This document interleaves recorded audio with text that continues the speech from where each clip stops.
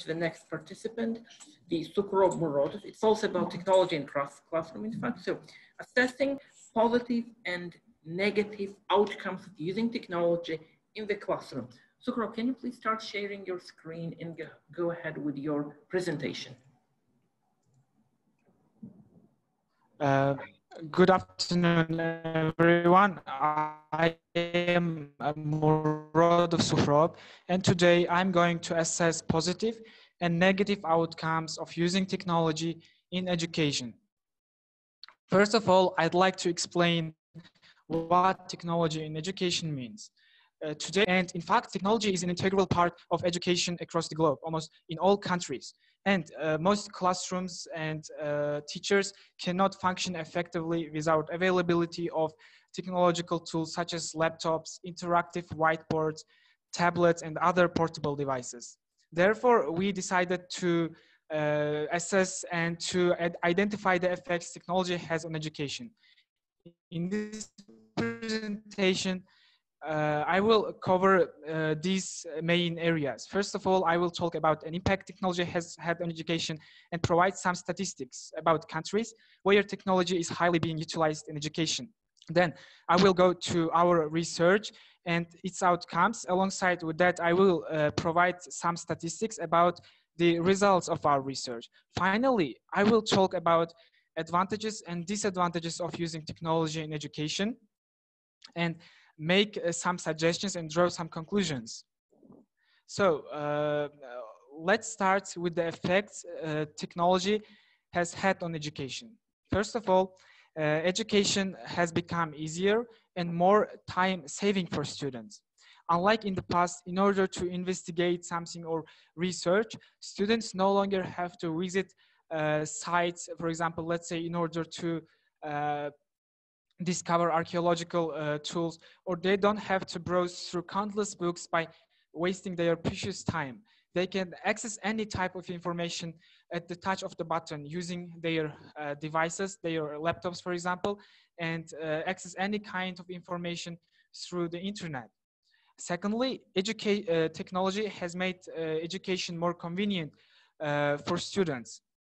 It is no longer a must for students to carry heavy bags with textbooks and educational equipment in it, since children can store all the books and even their notebooks and other equipment in their tablets or laptops. That has become possible, and it is a big convenience for students, in my opinion. And finally, it has made the process of education more efficient. In this case, I mean that children can access any information without difficulties, which means that the learning process will become easier and more effective for students. So, what about long-term effects of technology on education? First of all, education is possible everywhere across the globe. Even people from remote and impoverished areas who don't have access to any public or private schools can actually acquire knowledge using like MOOC software programs such as Khan Academy, edX, Coursera, or Innovative Center in YouTube, and many other software to acquire knowledge for everyone. If you know, in the past, in the 18th, 19th centuries, or even in the 20th centuries, only children of affluent people could actually access education and to become smarter. But nowadays, even people who cannot afford to pay attendance costs or pay for children's education can use software programs that I mentioned earlier, which are free and provide quality education for children. And now I would like to talk about statistics. So let's start with the USA. United States of America are the most developed in terms of use of technology in education. As you can see, in 1995, only 9% of educational institutions used technological devices during lessons. But by 2013, these figures had reached 35%. and they were constantly growing and growing. And by 2020, at present, almost 86% of all educational institutions across the United States of America harness technology during lessons. And as regards the UK, the trend was similar, but it was not the same. Just like in the USA, a small percentage of educational institutions used technology in 1995.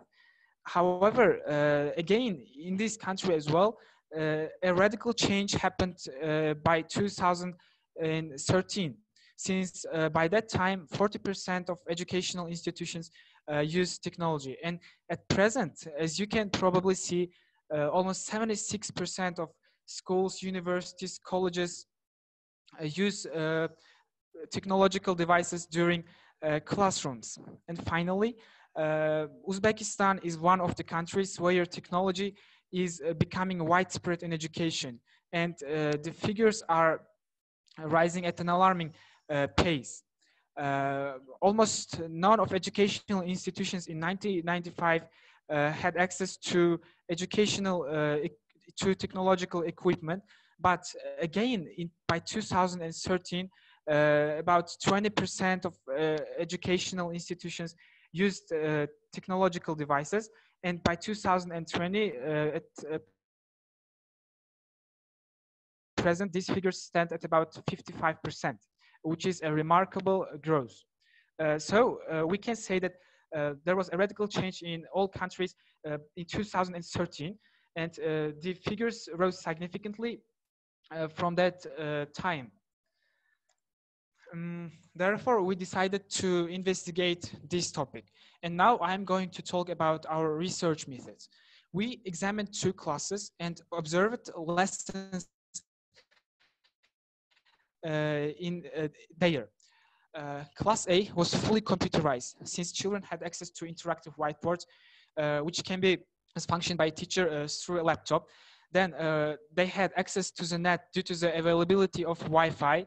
In fact, the Wi-Fi connection was great in that classroom, and children could easily access any websites or platforms which are free but require internet connection. Then each student had his own portable device. Each student had his own laptop, tablet, or at least mobile phone. However, in Class B, children were taught in more conventional methods. There was no interactive whiteboard, and children there used printed books and had to carry them in their bags. Finally, there was no access to the internet. Even using mobile phones or laptops during lessons was strongly prohibited and discouraged in that classroom. But our findings were quite interesting and surprising. For some reason, lessons in Class A were more exciting.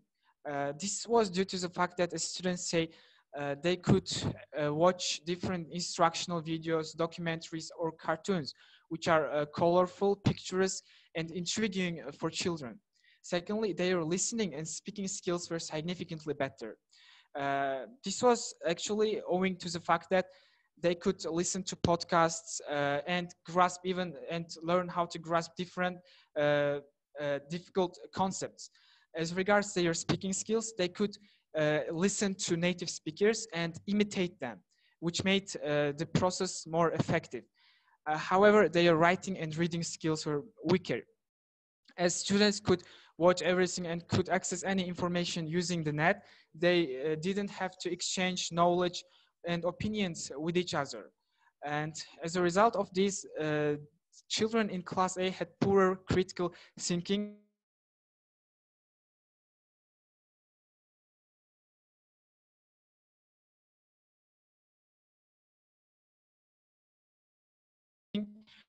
which is an essential skill for academic writing.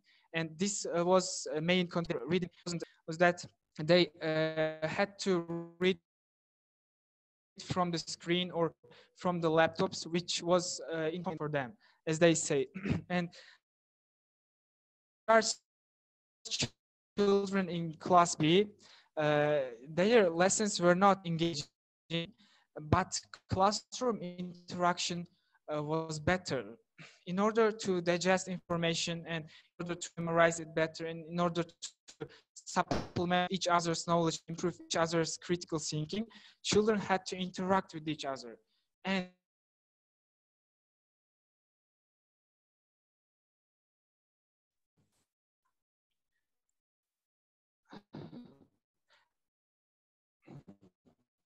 okay, can you hear me? Yes, we can. Yeah, go on. Okay, so classroom interaction therefore in class B was better. And as a result of this, writing skills of children in class B were excellent, and this was the same with reading. As I mentioned before, they could read printed books, which made a unique impression on them. Finally, their speaking and listening skills weren't as excellent as children's speaking and listening in class A.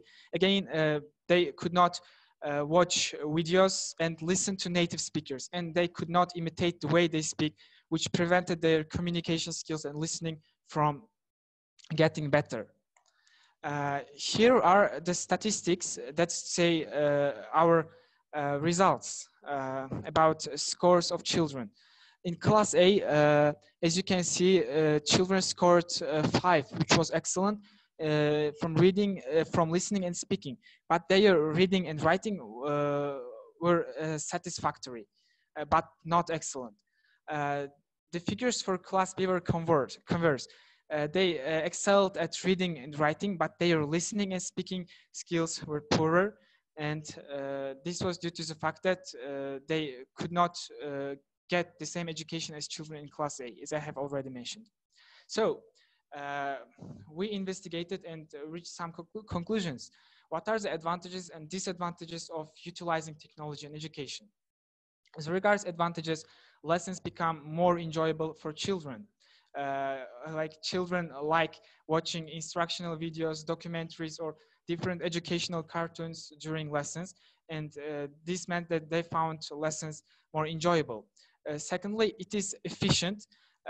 Children can access any information without difficulties or without wasting lots of time. Finally, if children have access to technology and education, they have an opportunity to improve their communication skills because they, as a result of watching how people speak and how should public speaking look like, they improve their own communication skills. And what are the disadvantages? First of all, interaction in the classroom diminishes, which makes information indigestible and more difficult to memorize, and hinders children's critical thinking. And secondly, this deteriorates reading skills because children cannot read printed books if their classroom is fully computerized, which is quite uncomfortable, in fact. All in all, technology in education has both advantages and disadvantages. Also, it makes lessons more exciting and more informative and efficient. It actually has a negative effect on some skills that are essential to succeed. So what would we suggest? I think that classes should be balanced. Let's say some classrooms are too computerized, while in other classrooms, children are taught in two conventional methods. While the former may make lessons less interactive, the latter may make lessons quite boring for students. However, if we mix these two methods and adopt them simultaneously, we will be able to stimulate classroom interaction and make lessons even more efficient. Secondly, we can make lessons even more exciting for children, since if they both interact with their peers and get lots of exhilaration from lessons, they will learn at a faster pace than they do now. Thank you for attention. This was the end of my presentation. Okay, I believe we have to turn to the question and answer session. If you have any questions regarding this, please go ahead and ask. Yes, if there are any questions, I'm eager to answer them.